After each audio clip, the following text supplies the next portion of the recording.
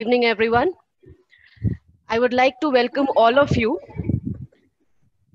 for this session today on a journey through images for a quick revision in embryology on systematic embryology. This is the third part of the entire series which we have run across the period of last 1 week. This is the third part of it. We again welcome you all. I will hand over the talk to Priyanka to introduce the author, and then we'll begin with the session here. Thank you, Kritika. I would like to welcome everyone, all the participants here in this third masterclass of our series, where we are here to revise embryology quickly with Dr. Rose Xavier. Let me first start by giving a brief introduction of our speaker, Dr. Rose. She is an assistant professor in the Department of Anatomy at Government Medical College, Trichy, Kerala. She completed her graduation and post-graduation also from the same institute. She has published more than 10 national and international scientific articles in various journals, and she is an assistant editor of the National Journal of Clinical Anatomy. Recently, Dr. Rose has been selected by NPTEL Swayamprabha Academic Channel under Ministry of Human Resource Development, Government of India, to deliver video lectures on embryology. Welcome, Dr. Rose. Thank you.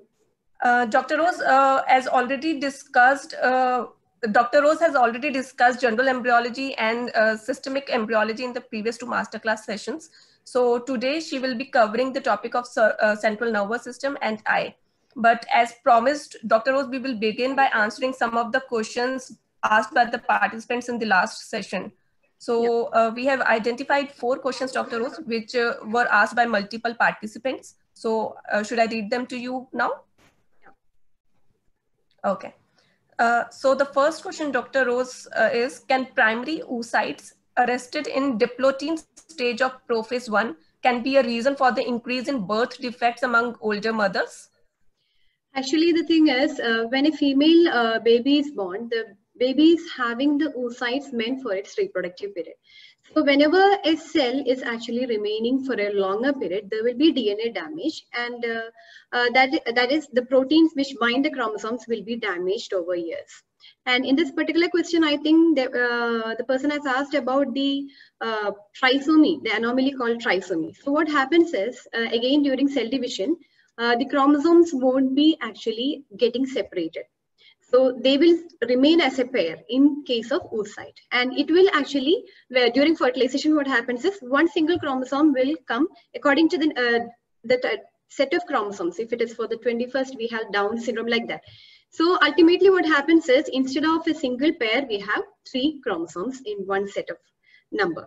So that is the reason why you call it as non-disjunction of chromosome. So that is the reason why we get more cases of Down syndrome in ladies who get pregnant towards older age, say roughly after 35 years of age. Priyanka, one more thing, I think the slide is not moving.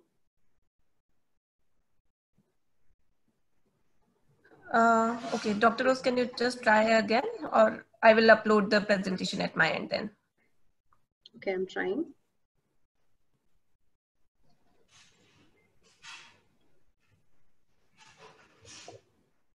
Yes, it's okay. Any more questions? Hello, Priyanka, can you hear me? Yes, Dr. Rose. So I will read the next question to you. The next question is, what is the fate of primitive streak? Actually, the primitive streak, when it's formed in the epiblast, it gives rise to all the 3 germ layers, like the endoderm, the mesoderm, and the ectoderm proper. So it's usually formed during the 15th day. And later what happens is, after 4th week, it usually start regressing, or it will start diminishing in size, and finally it just disappears. Sometimes the primitive streak will stay there at the caudal region. And you know the primitive streak is made up of primordial germ cells, isn't it? And they are, it's made up of pluripotent cells, so that they can give rise to any type of cell. So what happens is, if this primitive streak is seen as a remnant in the caudal region, this will give rise to a tumor which will contain derivatives of all the 3 germ layers. Okay, and since it is seen in the caudal region or in the sacral region, you call this tumor by the name sacrococcygeal teratoma. The word meaning of teratoma is it will be made up of derivatives of all the three germ layers. So that is the fate of primitive streak. Usually, when the baby is born, there won't be any remnant of primitive streak. If at all present, since it is made up of pluripotent cells, it will give rise to derivatives of all the three germ layers, and you call it as teratoma.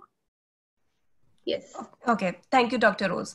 So the next question I have is, during IVF, is the nucleus of the sperm injected or the whole sperm is placed over ovum? That's a very interesting question.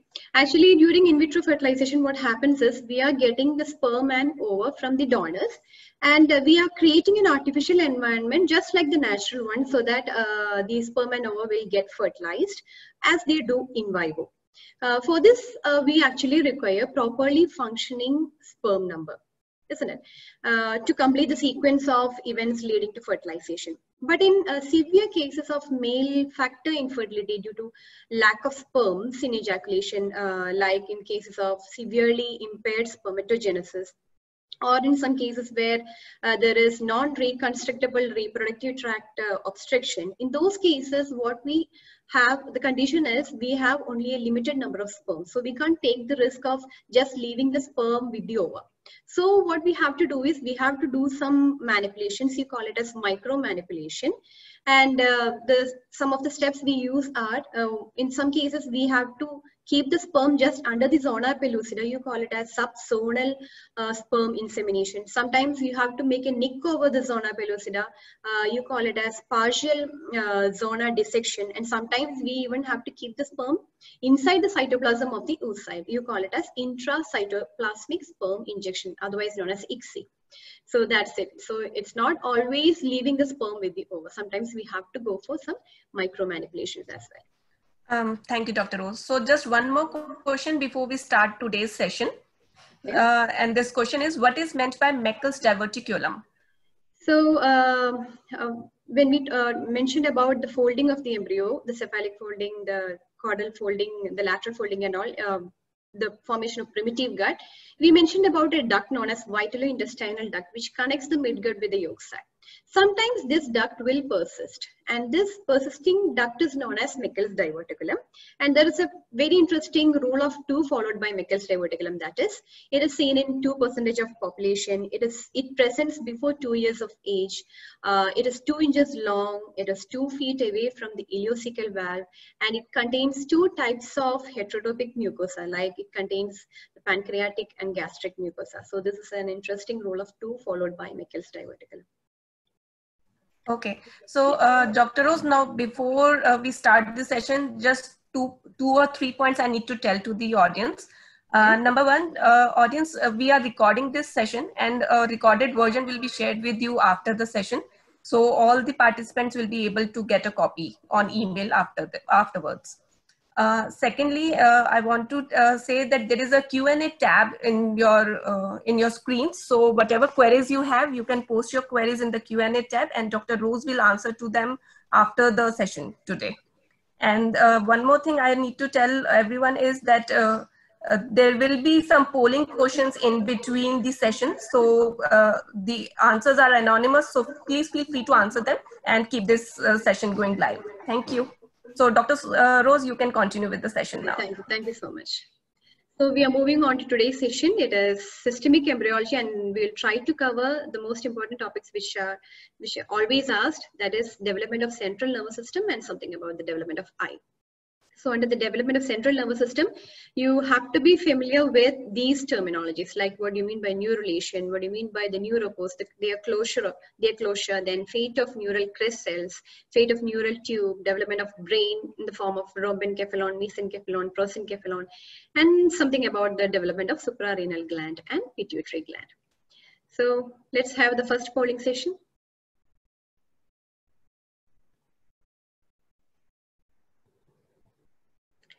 Primary inducer of neurulation. Which among the options you feel correct?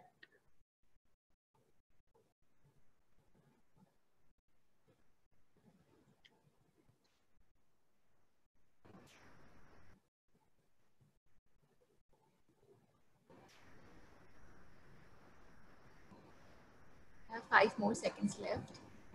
Okay.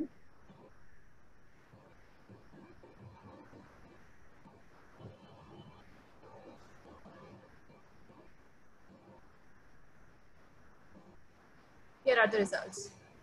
Okay, so I think we'll come to it. So thank you. You can close the poll.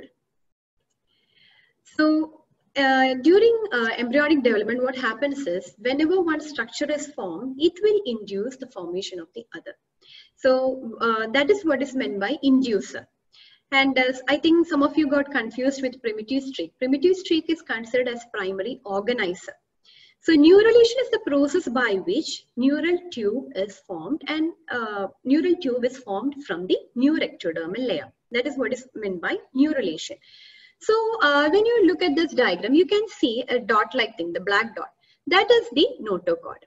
And by the formation of notochord, we have the surface ectoderm. The entire thing was ectoderm. By the formation of notochord, the region of the ectoderm lying over it will get differentiated to form neuroectoderm. Okay, so in this condition, the question was which is the inducer for neurulation. So in this condition, the notochord is acting as the inducer for the formation of neural tube. So we know that the ectoderm is actually getting differentiated into neuroectoderm, which is lying over the notochord, and the remaining part will be known as surface ectoderm. So this neuroectoderm will first form a plate known as neural plate. Then what happens is, you know, on either side of the notochord, we have the mesoderm, the intraembryonic mesoderm. As the cells are actually getting replenished here, there will be a projection on either side of the notochord upwards. So what happens is there will be a depression in the neural plate, and this depression is known as neural groove. And the junction of the neural plate with the ectoderm, with the surface ectoderm, this junction, you call it as neural fold. So at this point of time, we have a neural groove formed from the neural plate, and you have two neural folds on either side. That just means the junction of the ectoderm, the surface ectoderm and neuroectoderm. Now what happens is, when you consider the entire embryonic disc, from the cervical region, these folds will start getting approximated in the midline. So it will start in the cervical region, and it will go cranially as well as caudally. Okay, so for the time being, we know that there are two openings at either ends of the neural tube. So you know what is the meaning of keeping these two openings patent? Because during the development or neurulation, we don't have a very established circulatory system to provide nutrition for the developing neural tube. So what happens is, we have the amniotic cavity above, isn't it? This is the ectoderm, and we have the amniotic cavity above. So if this tube is kept open at both ends, what happens is the amniotic cavity can run through the tube, and it can nourish the developing neural tube. So that is the reason why the tube is actually kept open at both ends. So it starts at the cervical region, and the anterior opening, you call it as anterior neuropore or cranial neuropore, and the posterior end, you call it as caudal neuropore or posterior neuropore. And finally, what happens is this will get approximated in both directions, and it will close. Both the anterior neuropore as well as posterior neuropore will be completely closed, so that the tube will be a single closed tube. So the anterior neuropore usually closes by around 20 somite period, and the posterior neuropore closes by around 25 somite period. So when they close together, you can see that the neural fold cells are not actually getting incorporated into the neural tube. They are actually lying as a separate mass just above the neural tube in the midline. And these cells are actually known as neural crest cells. So in the beginning, the neural crest cells will be a single mass which is lying on the dorsal aspect of the neural tube. Later what happens is it will just split into two, and it will just lie on either side of the neural tube. And further what happens is this neural crest on either side will again divide into a dorsal mass and a ventral mass, and they will just migrate dorsally and ventrally. So the neural fold cells, soon after closure, they are not getting incorporated into the neural tube. they are actually forming a separate mass known as neural crest cells. They will be first seen as a midline mass. Later they split into two so that they lie on either side of the neural tube, and further again they split into dorsal and ventral mass, and they will migrate dorsally and ventrally. So so this is actually a fetus which got aborted, say roughly around 28 weeks of gestation. And let's have a polling question now.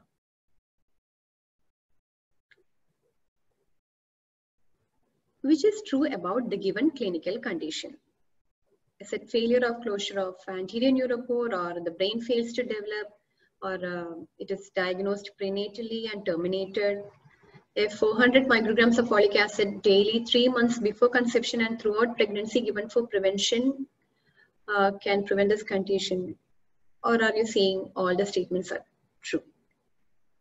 Please give your answers. 5 more seconds to go.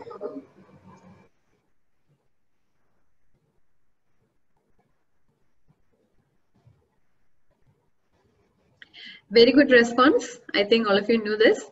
So this is a condition known as anencephaly. Anencephaly means the failure of closure of the anterior neuropore. So can you please close the poll? So that is a condition known as anencephaly. We'll come to it later. So for the time being, again, you need to know about the derivatives of the neural crest cells. This is a favorite question for almost all the exams and MCQs as well. So we have mentioned that the neural crest cells are actually dividing into two groups, and they are migrating dorsally as well as ventrally.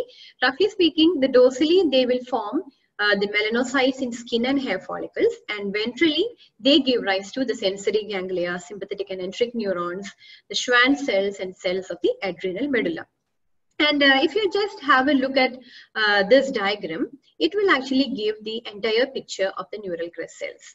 So in this region, you can see the cranial neural crest cells. The neural crest cells seen in the cranial region are giving rise to all these derivatives. You can see that it is giving rise to the connective tissue component of the cranial muscles, the thymus, the adenohypophysis, the parathyroids, and the thyroids. Then somewhere here you can see the pupillary and ciliary muscle, then type I cells of the carotid body. Then we have already mentioned about the dermis of the face and skin, then the bronchial arch cartilages, and some contribution to the membrane bones of the skull. When you talk about the neural crest cells seen in the spinal region, this is the limit. Okay. So in the spinal region, you can see that it is giving rise to the sympathetic ganglia, parasympathetic ganglia of neck. Then you have the pre-aortic ganglia, adrenal medulla, very important. Then also you have the dorsal root ganglia and the sympathetic chain. Now, the neural crest cells seen in both regions, cranial as well as the spinal region, will give rise to the truncoconal septum. We have seen the septum which divides the truncus arteriosus into the pulmonary artery and the aorta. Then you have the glial cells, the Schwann cells, the melanocytes, all these enteric ganglia, all these are formed from the neural crest cells seen in the cranial and spinal region. So that's about the derivatives of the neural crest cells. So let's see one more polling question.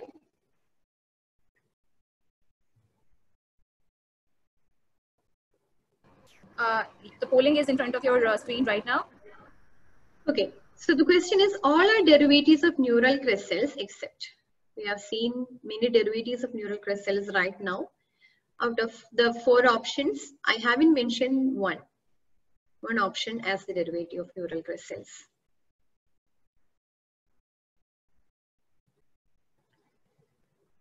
So 5 more seconds.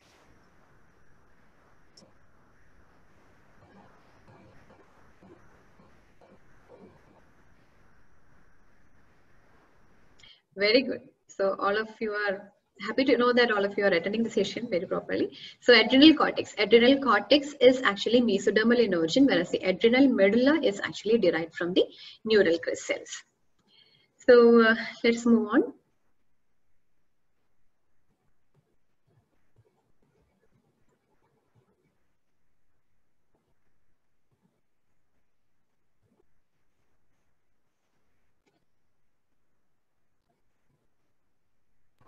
Please go ahead, Dr. Rose. Yeah, I think There is some issue with the screen.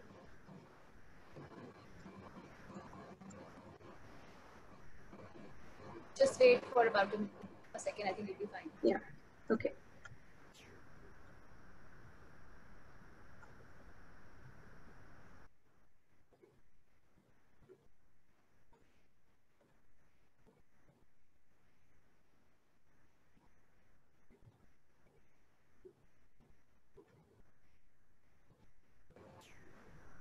Are you facing any challenge?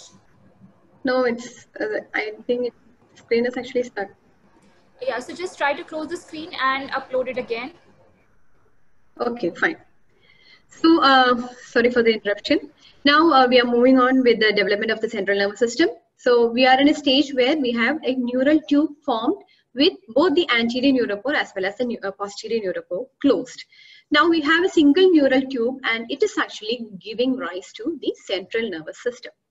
So at the cranial end, the neural tube is actually forming three important brain vesicles from which we have further development of the central nervous system within the cranial cavity, and the caudal end is actually giving rise to the spinal cord. So the cranial end, we have the three brain vesicles, namely the prosencephalon, which is known as forebrain, mesencephalon, which is known as midbrain, and rhombencephalon, which is known as hindbrain. So we have seen the neural tube formed. This is the anterior neuropore. This is the posterior neuropore. Once these neuropores are closed, we have a single neural tube formed. At the cranial end, this neural tube will be having three brain vesicles. They are known as prosencephalon, mesencephalon, and rhombencephalon. Prosencephalon is otherwise known as forebrain. These subdivisions you should be very thorough with, because all these things are favorite question for the examiners. So prosencephalon is actually giving rise to telencephalon and diencephalon. The two subdivisions of prosencephalon, you call it as telencephalon and diencephalon. And they will be giving rise to the cerebral hemispheres as well as the thalami and the associated structures. Mesencephalon, it is not having any subdivision. It is just giving rise to midbrain.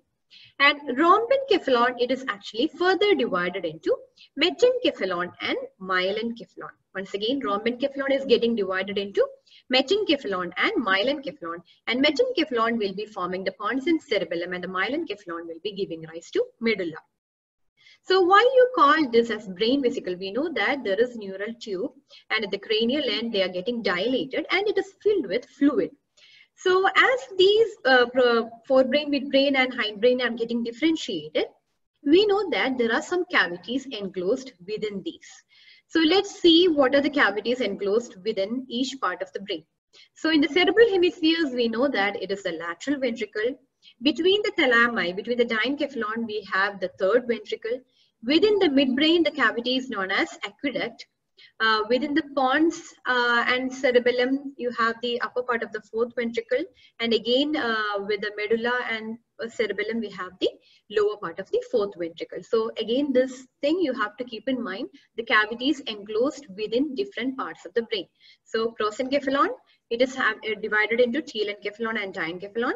Mesencephalon, there is no subdivision, and rhombencephalon divides into metencephalon and myelencephalon. So let's have a polling question now. Aqueduct of Sylvius is the cavity enclosed in. We just mentioned about the cavities in each part of the brain, right? So aqueduct of Sylvius is seen in which part of the brain, or it is enclosed in which region? That is the question.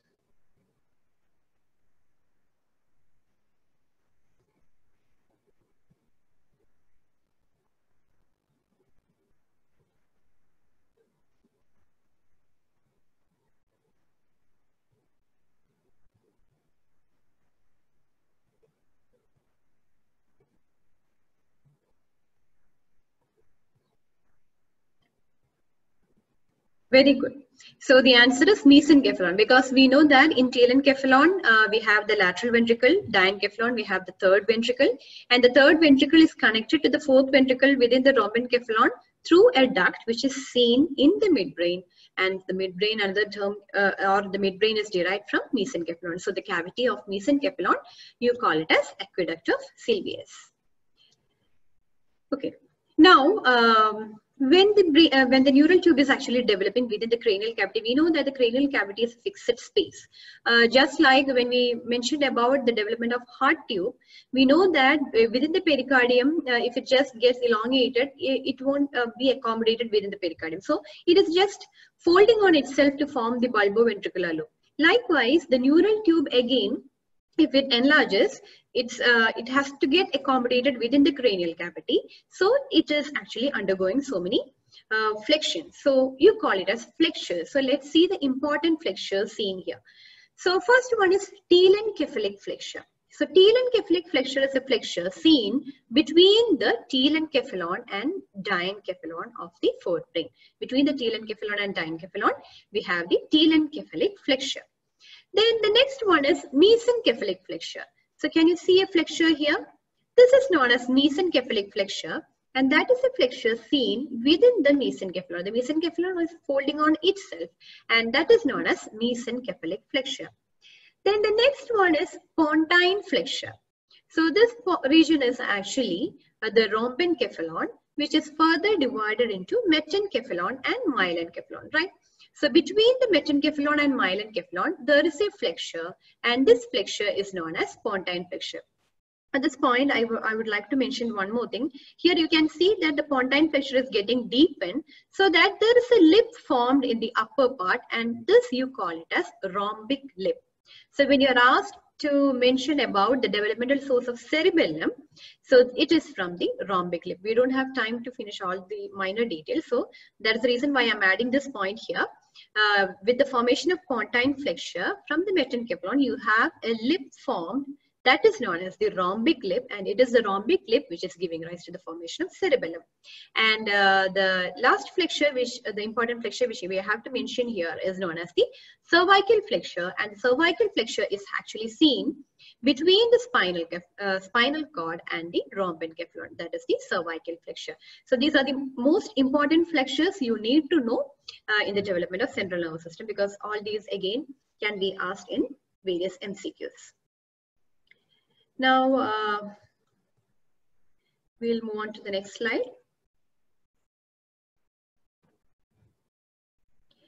First, we will see the internal architecture of the spinal cord, how the development of spinal cord is happening within the neural tube. So we know that the neural tube, after its formation, it will be lined by a group of cells known as neuroepithelial cells. Okay, so the neuroepithelial cells will then just get converted into a group of cells known as neuroblast. And the neuroblast will be actually forming the mantle layer. Can you see the mantle layer here? The blue colored region, that is the mantle layer. And the fibers arising from this neuroblast will be terminating at the periphery, and they will be forming the marginal layer. So once again, the neural tube will be having a lining epithelium that is known as neuroepithelial cells. They will be actually getting transformed to form neuroblast cells.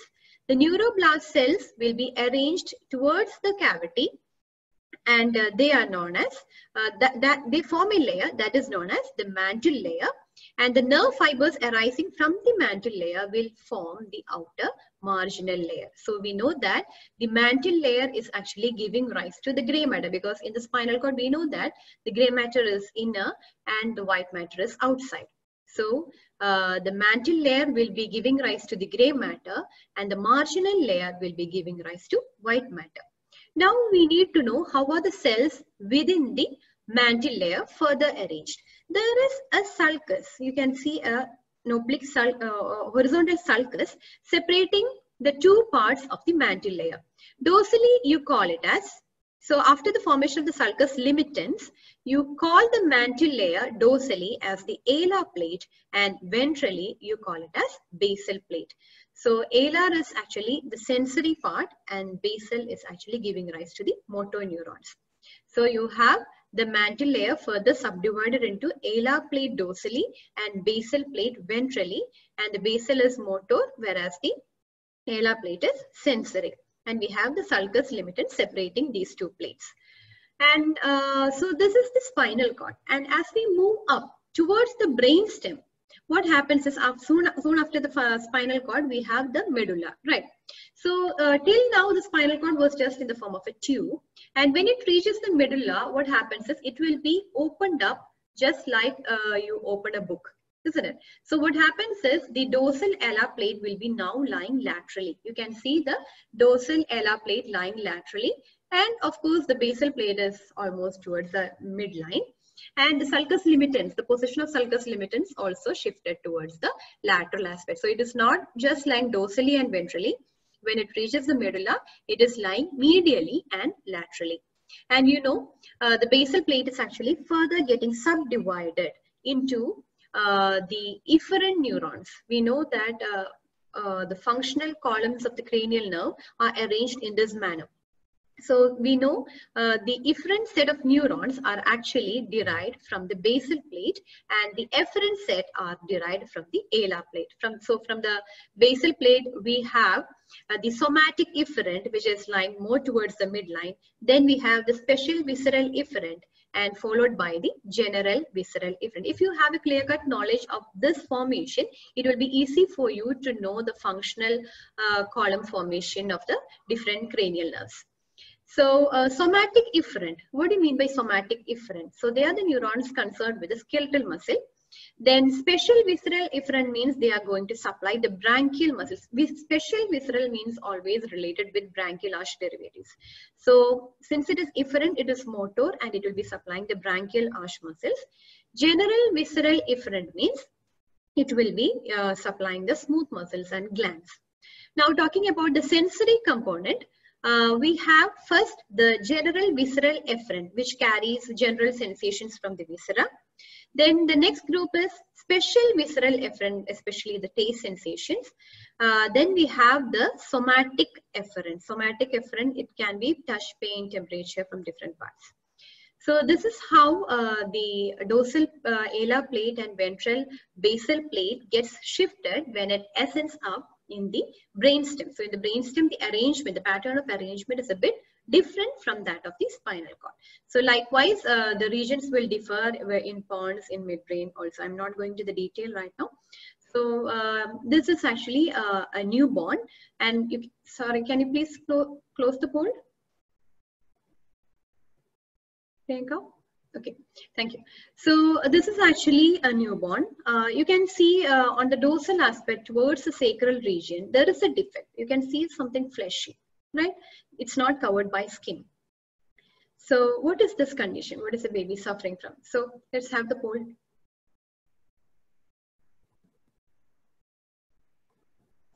Identify the neural tube defect. So in which clinical condition we will get this picture, or in which defect you will get this clinical condition?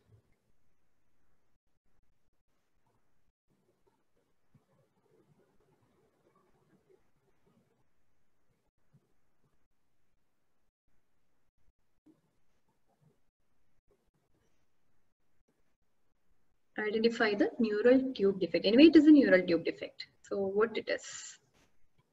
Very good. So that is spina bifida. This condition is known as spina bifida. We have already mentioned that if the anterior neuropore is not closed, you get anencephaly, and depending upon the severity, we have many different types of anterior neuropore closure defects. Similarly, if the caudal neuropore is not closed, we get spina bifida, and again you have different grades of spina bifida. So let's have a look at the what all defects you get if the neural tube is not formed properly. So this concept you have to make it clear, because I have seen students finding it a bit confused. That is the reason why I included this slide. So this figure, we can see that from cranial end to caudal end, the entire neural tube is just exposed to surface. So this condition is known as craniorachiasis, and this is actually said to be a very severe or serious anomaly. Now, these three figures are actually anomalies related to failure of closure of neuropore, the anterior neuropore, the cranial neuropore. If the cranial neuropore is not closing properly, you will get all these three conditions. The first one is anencephaly, where the brain is not at all formed. In the second one, you get meningoencephalocele. Encephalon means brain. So meningoencephalocele means you have the meninges along with the brain protruding through a defect. And this condition is known as meningocele, the third condition. Meningocele means just the meninges with the fluid is herniating. The brain, the encephalon, is not herniating. So these are the three defects which you get when there is a defective formation or defective closure of the anterior neuropode. Now coming to the neural tube defect at the caudal end, we have these three defects. The first one is myelocele. So what do you mean by myelocele? So myelocele means the spinal cord is exposed to outside. Okay, myelo means something related with the spinal cord. So spinal cord is actually exposed to the surface. The next condition is meningomyelocele. Meningomyelo means the meninges as well as the spinal cord is exposed. So here the difference between the myelocele and meningomyelocele is, in meningomyelocele, we have the meninges covering the spinal cord. And the third one is meningocele. Meningocele means only the meninges is actually protruding, whereas the spinal cord is not protruding. So if you understand these terminologies, it will be very easy for you to understand many clinical conditions. So these are the main set of neural tube defects which you will come across. Now we will move on to the development of suprarenal gland. When you talk about suprarenal gland or adrenal gland, you know that there is a cortex which is covering, and there is an inner medulla, adrenal cortex as well as adrenal medulla. So adrenal medulla, this blue colored region, it is actually derived from the neural crest cells. We have already seen it. Now what about the adrenal cortex, the outer part of the adrenal gland? The adrenal cortex is actually developed from the mesoderm just lying around the adrenal medulla. So the first formed mesoderm of the adrenal gland, you call it as fetal cortex. So the first formed mesoderm which is covering the medulla, you call it as fetal cortex. And as the medulla is actually getting incorporated into the fetal cortex, there is another layer of mesoderm formed around the fetal cortex, and that is actually the definitive cortex or the permanent cortex. Now in course of time, what happens is you can see that the fetal cortex is actually diminishing in size, and soon after birth you are not getting any remnant of the fetal cortex. So where are the other layers coming from? So at birth, you know, so there are mainly three layers for the adrenal cortex. From outer to inner aspect, you have zona glomerulosa, then you have zona fasciculata, and the third layer is known as zona reticularis. These are the three layers of adrenal cortex. So soon after birth, you will be having zona glomerulosa and zona fasciculata derived from the definitive cortex, and later on the zona reticularis will be formed to the inner aspect of the cortex, and it will be lying closer to the adrenal medulla. So for the time being, you have to remember two things. Adrenal gland has got cortex, outer cortex and inner medulla. Medulla is from neural crest cells, and the cortex is mesodermal in origin. And the cortex, the mesoderm first forms the fetal cortex, and outer to it you have the definitive cortex. And soon after birth, the fetal cortex will just diminish in size and will just disappear. And the outer cortex, the definitive cortex, will give rise to all the three layers, the zona glomerulosa, fasciculata, and reticularis. If you want to have a detailed session on this, you can just search in my YouTube channel. I would also like to add the development of pituitary gland. Again, pituitary gland is derived from two different sources. The first one is the ectodermal pouch. Here you have the oral cavity or the pharynx, and from the pharynx you have a diverticulum forming, and that is known as the Rathke's pouch, or this oral ectoderm is actually giving rise to Rathke's pouch once it gets pinched off from the oral cavity. Likewise, you have the diencephalon, the neural epithelium, which is giving rise to a diverticulum, or you call it as infundibulum.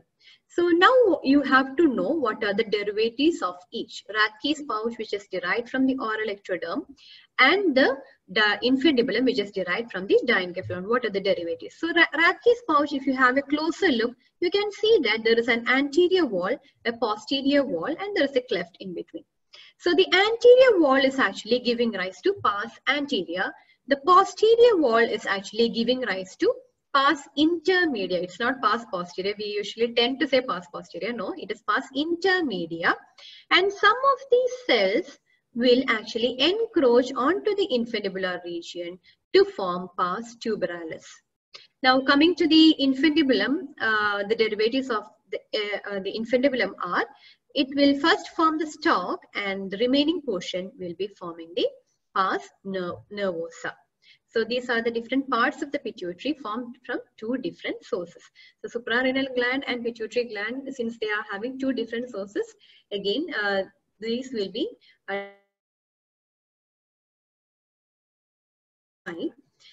we know that in the forebrain, on either side of the forebrain in course of development, a dipping will be formed. This is known as optic sulcus. Okay. Then what happens is this sulcus will get deepened and it will finally form two important structures. This is known as the optic stalk and the distal dilated portion is known as optic vesicle. So the optic stalk and optic vesicle are actually prolongation of the forebrain. Now what happens is, this will reach the ectoderm because the brain vesicle will be lying just below the ectoderm, right? So the point where this optic vesicle reaches the ectoderm, at that region, the ectoderm will be actually modified to form a placard known as optic placard. So that will be forming the optic placard, otherwise known as lens placard. Now this optic placard or lens placard will start invaginating. You can see that it was a flattened structure here.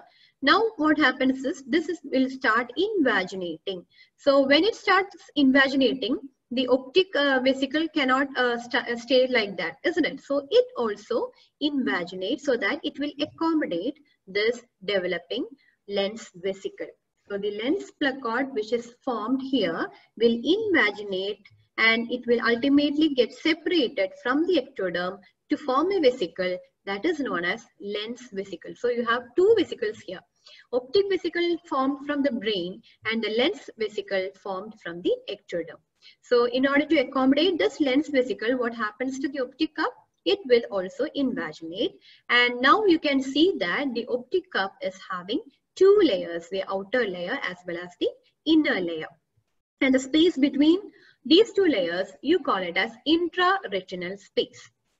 Now, as the optic cup invaginates, this will actually give rise to a fissure. Can you see a fissure? This is actually getting invaginated, but they are not actually meeting. So there is a fissure formed within the optic cup and along the optic stalk. So this is known as choroid fissure, and the purpose of the choroid fissure is for the transmit of hyaloid vessels, the hyaloid artery and hyaloid vein. And we know that in course of time, the hyaloid vessels will just degenerate and the proximal portion will be actually forming the central retinal vessels. So hyaloid vessels will be first supplying the developing lens, and you know that after birth the lens is a vascular structure. So what happens, the distal part of the hyaloid vessels will just degenerate and the proximal portion will be forming the central retinal vessels. So something about the formation of lens in detail. We know that this is the optic placard or lens placard. It will get invaginated and it will form a lens vesicle and it will get separated from the ectoderm. Now the lens vesicle is actually lined by somewhat cuboidal cells. So it has got an anterior wall as well as a posterior wall.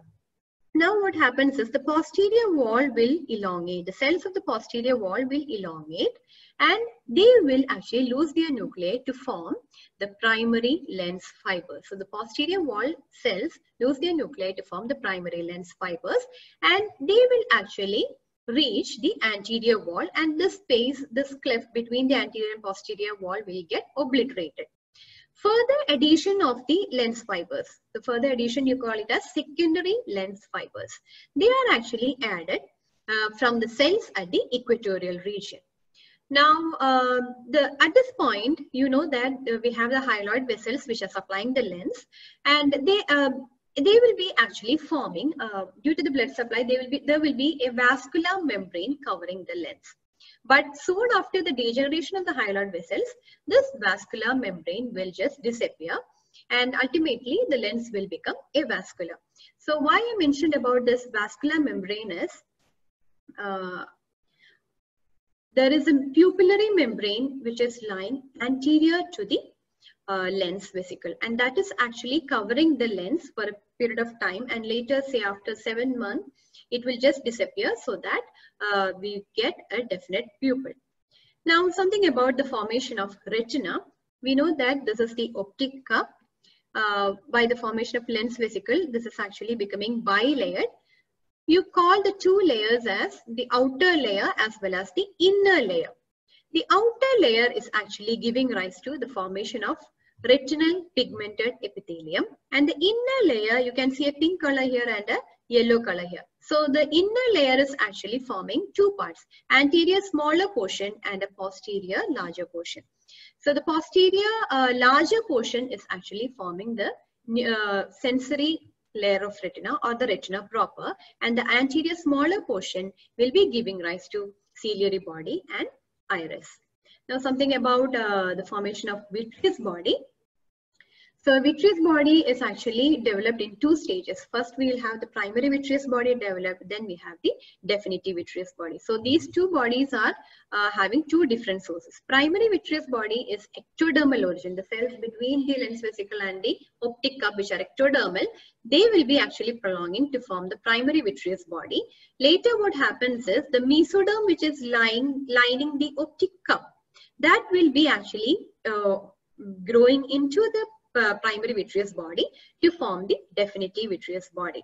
And the process from the vitreous body, the definitive vitreous body, will give rise to three important structures. One is the suspensory ligament of lens, then you have the hyaloid membrane and the hyaloid canal. All these are actually derived from the definitive vitreous body. So when you're asked about the formation of vitreous body, we have the primary as well as the definitive one. Primary is ectodermal in origin, whereas definitive is mesodermal in origin. You have to keep that in mind. So I mentioned about the formation of lens, mentioned about the blood supply of the lens, and the formation of a vascular membrane covering the lens. So anteriorly, sometimes that vascular membrane won't go off, and this is the clinical condition. So can we have the poll? Identify the clinical condition. That vascular membrane is not actually disappearing completely. So what do you call this clinical condition?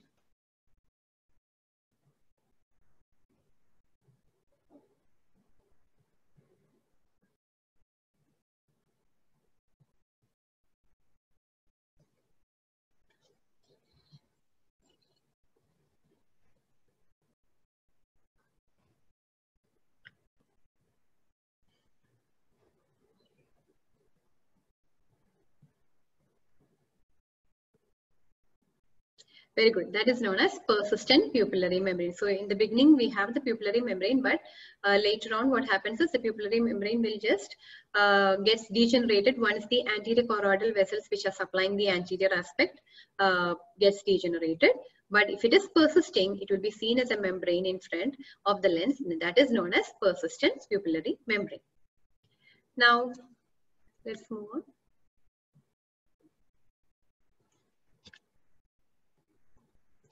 So that's the end of today's session, the systemic embryology under the topic central nervous system and development of eye. Can we have some questions from this session, Priyanka? Thank you, Dr. Rose. Thank you for helping all the participants revise these crucial topics in embryology. We have received a lot of questions from the participants here. So we have picked up some questions that you can answer right now. Okay. The first question, Dr. Rose, is, can you please tell what all to write when asked about neural tube defects? Okay, so neural tube defect is a very favorite question for most of the examiners, and this occurs due to a defect in the neurulation process, say roughly during 3 to 4 weeks. And it can be, this defect can be either open to the surface or it can be closed with the skin. Now, open neural tube defects are more severe, and we have already seen a condition known as craniorachitis, where the entire length of the neural tube is actually opening to the surface. And we can also say about the different types of neural tube defect. When the anterior neuropore is not closing properly, we call it as anencephaly and the associated anomalies. And if the caudal neuropore is not closing properly, we can say that condition as spina bifida and its different grades. Then neural tube defects are multifactorial. That means it can occur due to genetic or environmental factors. And the role of retinoic acid, insulin, and high plasma glucose in the formation of neural tube defects have already been proved. And the folic acid supplementation can actually reduce the incidence by 75%. So all these points you can include when you're asked about the neural tube defects. Any more questions? Thank you, Dr. Rose. So one more question we want to take up now. This question is, has plane of retinal detachment got any embryological explanation? Actually, we have already seen that the retina is made up of two layers, embryonically speaking, isn't it? The outer pigmented layer and the inner neuronal layer, or the sensory retina. So there is a potential space between the pigmented layer and the neural layer, and that is known as intraretinal space. So in the adult, the sensory retina is so closely linked with the retinal pigmented epithelium that the production of visual pigment relies on this juxtaposition. So in the human body, wherever there is a potential space, if there are favorable conditions, what happens is the fluid will get automatically accumulated in that potential space. So there will be fluid collection in this intraretinal space, and the two layers, the outer pigmented layer, will get separated from the sensory layer. And what happens is the retina can no longer function and the sight is lost in the detached portion. So retinal detachment, I think it is actually a misnomer, because retina is not getting detached from anywhere. It is just the splitting up of the two layers of retina in the space which was there embryologically. That is the intraretinal space between these two layers. If you get a fluid collected, the pigmented layer can no longer lie closer to the sensory epithelium. So the retinal detachment, the retina is not actually getting detached from anywhere. It is just the filling of the intraretinal space which you have during the embryonic period. Thank you, Dr. Rose. So we will end the Q&A session here, but just to reiterate, because we have a lot of other questions that are still remaining. So we will send the answers to all those questions along with the questions of the previous two sessions later to the participants on email. And also a recorded version will be shared with the participants for all the three sessions. Dr. Rose, any closing remarks from your end? So I'm happy to see many of you attending these three sessions. So this was just meant to be a revision session. I know it's not a detailed session, so many of you might have found it difficult and many of you might have found it easy. So it is just a quick wrap of all the topics which we usually come across for the exams. So if you want a detailed session of all these topics, you can very well go to my YouTube channel. And all the best for the exams. And thank you, Elsevier team, for giving me this wonderful opportunity. Hello, ma'am. This is Kritika here. There are a lot of students who are asking, there are certain questions if you can recommend or suggest which usually comes in the university. I guess students are really worried about the exams coming up. So we can just mention 2 or 3 questions related to this particular topic which they should be focusing on, or something which comes in the universities which can help them. Actually, from the development of central nervous system, the neurulation is a favorite topic. Neural tube defects, neurulation. Then in the previous sessions, we have already shared many questions. Then anencephaly, spina bifida. You can just go through the different grades of spina bifida. Then development of eye, development of lens. Development of lens is again separately asked. Then development of retina. All these are favorite questions as far as this session is concerned. The previous sessions, I think I have shared most of the questions which can be asked. Great. And of Thank course, you, the brain vesicles. We have already dealt in detail about the 3 brain vesicles, prosencephalon, mesencephalon, rhomencephalon, and their derivatives. That's it. Thank you, Dr. Rose. And I would like to thank everyone who attended the masterclass session today. Request you all to post your feedback about this session in the Q&A section, and we'll be able to follow up then. Please keep connected to the Facebook page of Elsevier India for further updates. Thank you. Thank you.